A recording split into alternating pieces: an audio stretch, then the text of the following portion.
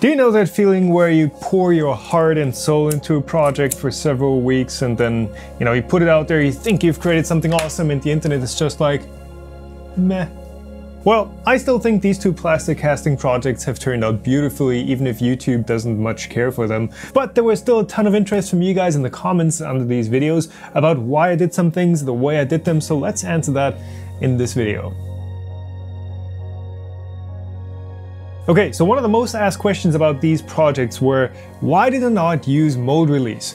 In fact, I do have some mold release here. This is like for injection molding plastic. The basic idea with mold release is you have your masters, you coat them with this stuff, and that creates a separation layer between your master and your molded piece you're casting, and just makes it easier to pull out. Now, what a lot of people have suggested is using something like pan cooking spray or a rubbing wax or, other mold releases like that. But my concern with those was that any sort of oil or wax or soapy kind of substance on this would seep into the plaster or concrete and then make the gold paint not stick or peel off or create bubbles. So I didn't really want to put anything on top of my molds. And looking at the mold for this guy, it peeled off very, very cleanly. And I think the main reason why plaster is sticking to these parts and why it's sticking to these bigger ones, there's the eye from the on-air sign, is because of the physical texture of these parts. These are 3D printed, these are not perfectly smooth, so you get that roughness and that gives the plaster something to grip onto.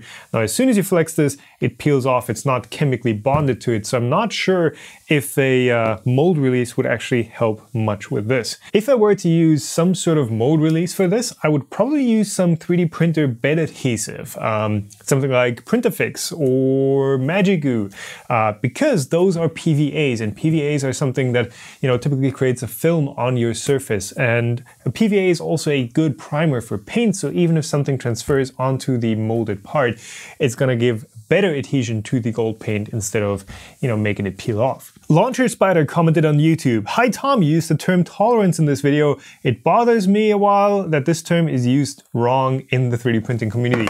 And Launcher Spider, you are 100% correct. I used tolerance incorrectly here. So the word I was actually looking for was clearance between the flexible part and the PLA part, so these would slide in and out of each other easier. Now, tolerance, clearance, interference, all those things are used quite sloppily in the community, yes. And it would probably be a good idea to make a clarification video about, what the technically correct terms on all these things are. So yeah, I'm gonna put that on my list for next year. But in my defense, I'm a one-man operation, so I'm running camera, lights, sound, talking about something, doing a project at the same time. So looking for words is sometimes quite tough when you have to do it on the spot. So please excuse me misspeaking there. I'll try to pay better attention. One suggestion that I've seen pop up quite a few times in the comments was to use a draft angle. Now, I actually used a draft angle on this part and I showed that in the video how I added that. It's actually rather easy to do, but I did not use a draft angle on these parts for the on-air sign. Now, because this part came out so easily out of this candle holder, I thought like, well, this should be fine, right? I don't need a draft angle. It's flexibles after all. It can just peel away. But no. It wasn't that easy.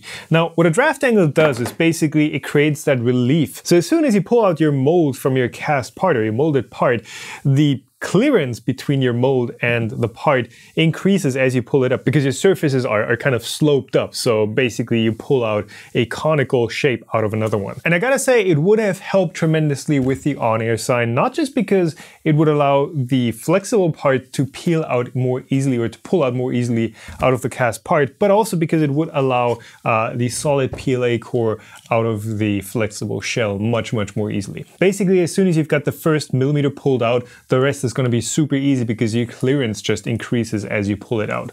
So yeah, that's definitely something that I would add in a future project, and a draft angle like 5 degrees even probably wouldn't be noticeable on this, but would make demolding these parts so much easier. And yeah, it's just really easy to do. So if you're going to do a project like this for yourself, definitely add a draft angle. So one really interesting idea was, could I just have taken this part with the PLA part still in it, flipped it upside down, put it in my oven and melted the PLA out? And Yeah, probably, that could have worked. Now with plaster, I was pretty careful with what temperatures I heated this up to. I think I started out at 70 degrees Celsius and then cranked it up to 110, 120, just to get the water from boiling off. But I had read a few different bits of information on what the actual temperature resistance of plaster is. One source talks about 130 degrees or so, another talks about 1300 degrees Celsius. And the thing is, plaster kind of turns back into its uncured form if you heat it to a certain temperature. So basically you take a plaster, you add water to it, you let it cure, you put it back in the oven, it turns back to dust that you can then add water back into and recast. And obviously I didn't want that to happen. But it turns out as soon as you've got the water evaporated and the plaster is dry, you can heat it up quite far. Cody's lab actually just published a video where he's encasing a nitinol wire in plaster and then heating that up in a furnace, and there's only very minor damage to the plaster. It cracks, yeah, but that is what, 1400 degrees Celsius? With PLA you'd only have to heat it to 250, 300 and it would literally just fall straight out. So that is definitely something to try out. Now, I wouldn't necessarily use the same oven that I'm then going to bake my pizzas in for this, but if you have something like a small toaster oven that you use for reflow soldering or other stuff, then that would be, you know, a good use case for that. But then again, I'm not quite sure how clean the actual surfaces would come out with PLA sticking to it everywhere. Well, only one way to find out. And of course the discussion, concrete versus plaster. Now, I've used plaster for both of these castings, mostly because it is just way faster to work with. A plaster casting you can easily demold after 24 hours if it's curing properly.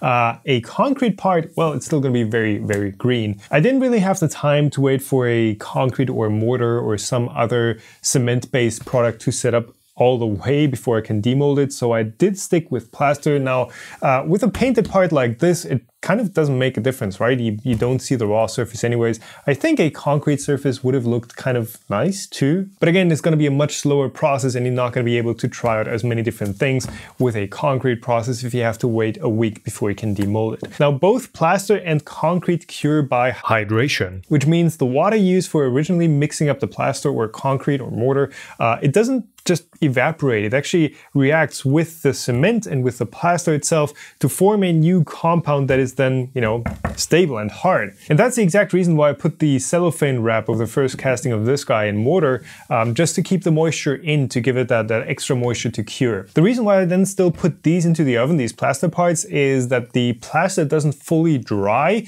once it's cured, so there's still a lot of moisture absorbed into the plaster, and if you just have a cured but still wet part, you're not going to be able to paint it, obviously. So that was the main reason for me, just so I would be able to keep on working on these and that I wouldn't have to wait for these parts to then dry after they had already cured. Apparently, I still don't know how to properly mix plaster. There seems to be some weird alchemy to it that seems kind of counterintuitive. So apparently you actually have to let the plaster sit in water instead of stirring it, which seems counterintuitive to me. Now, one more thing that I would for sure do differently on this larger one is the electrical work and the bulbs in here. Now, these bulbs were not the best choice. You saw in the video, these are way brighter than they need to be. Also, these are 240 volt bulbs, so they run off of mains. And apparently wet plaster is conductive. And when I installed these sockets, apparently somewhere something was touching the still wet plaster, and this entire thing was live. I measured it, we had like 220 volts to ground on this thing. Not safe. Don't do this at home. If you're gonna make a sign like this, I think a way better choice would be Christmas tree lights. Just light strings with single LEDs on there. Those are insulated, way smaller, they produce way less light, so it's not gonna be blinding at full power, and you can still create a hole for them, stick them through, and they're gonna create pretty much the same effect. Then of course the question about how I got these 240 volt bulbs to be less bright, well, I don't think you want to know. So yeah, my recommendation would be just to use Christmas tree lights. Especially after Christmas, I think you can get them really cheap, and they're great for projects where you just need a lot of small light bulbs, like this. Alright, so I hope that answered some of your questions on this plaster casting project and why I did some things the way I did.